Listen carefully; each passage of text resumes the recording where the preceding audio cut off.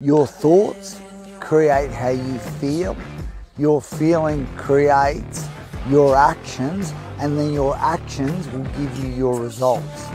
Okay, so when it comes to your imagination, can you think different? Can you get a different story happening in your mind? Because a lot of blokes, okay, either got the fear of the future or the regret of the past. So if we can start to develop a better story, maybe what's happened to us, a better story, okay?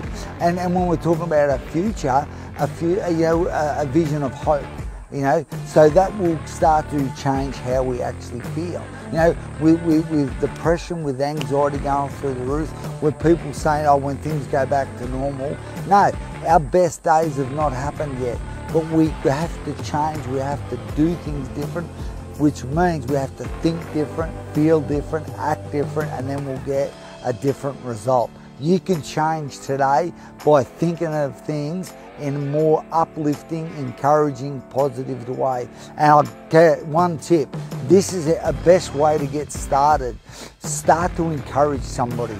Start to encourage another bloke. Start to encourage a young person. Start to point out their qualities that they do really well, and guaranteed you will start to feel better and you'll see the result of actually doing something different. Over now.